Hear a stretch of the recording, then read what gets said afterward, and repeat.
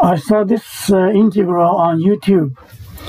It's not really very easy to do. I have my own method I will to share with you. Now, this integral contains an exponential function. Therefore, the antiderivative, if it exists, must contain exponential function, and it's a sort of a product with other function, f of x. So if we can find f of x, and if this antiderivative exists, then we can easily find the value of this definite integral. Now, if this is the antiderivative, then if we differentiate both sides, this derivative with respect to x will be equal to this. So let's differentiate this side.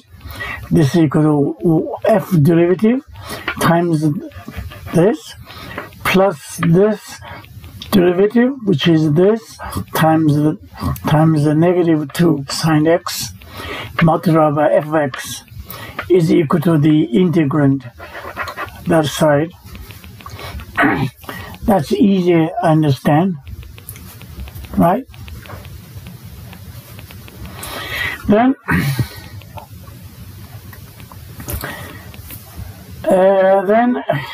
we cancel that exponential. We have this equation.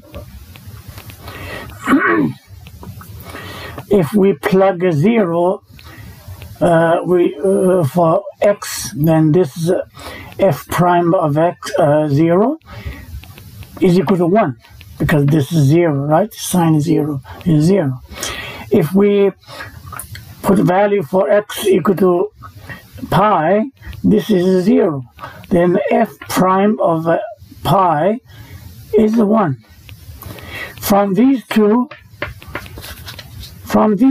we can have f prime of x is equal to k times x minus pi plus 1. Because when x equals 0, this is equal to 1. When x equals to pi, this is equal to 1. Okay. Then from this, we can find the f. We can find f of x. We multiply this to the bracket. We have this, right? That is f prime of x. Then we can find f of x simply by integrating this one. So we have f of x, but we have two unknowns, k and c. If we find k and c, we find f of x. Right. Now, we cannot find f of x from this differential equations. If we use differential equations, then we go back to the integral. So there's no use to find the f from this differential equations. And we have to find f of x by using other means. Okay, I think everything follows. Now, this is the equation with star, okay? Now, if we plug f of x equals to half pi, then f prime of half pi, this is 2, right? This is f of a half pi equal to 1. See, that is this equation. Since we have a f prime and we do have f of x, then we plug x equals to half pi there, plug half pi for x over there, we get this equation. See, simply means half pi here, half pi here, half pi here, half pi there. Then we get this equation. Then we can simplify this one. You get this. I call this equation 1.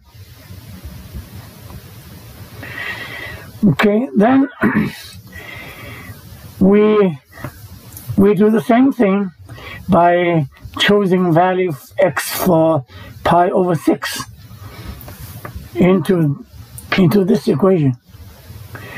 Pi over 6 sine pi over 6 is 1/2.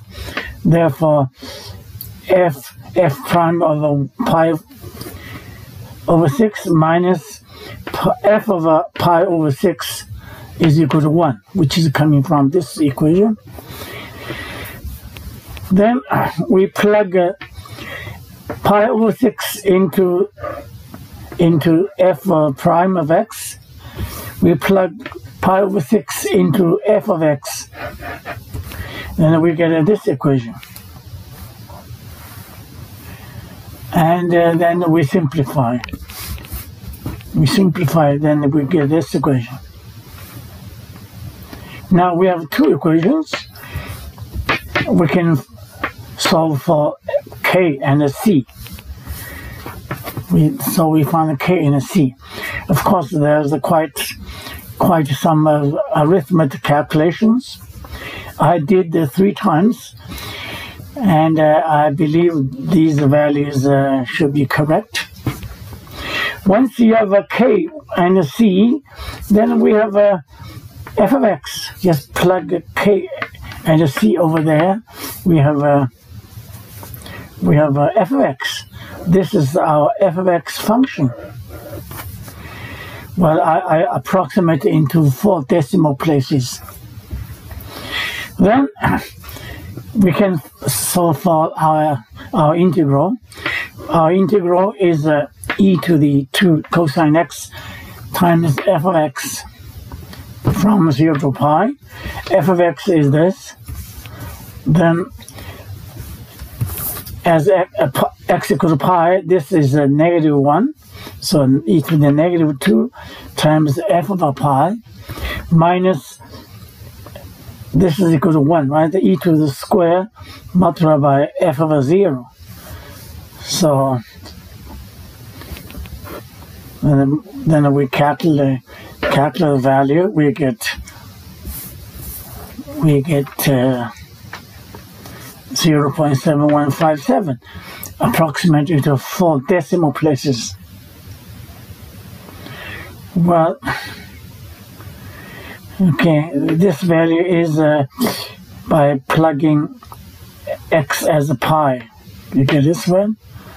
When x equals 0, this is the value. So that is overall our integral value, approximately to 4 decimal places. I believe my calculation is correct. If anything wrong, please leave it to your comment. Thank you for your watching.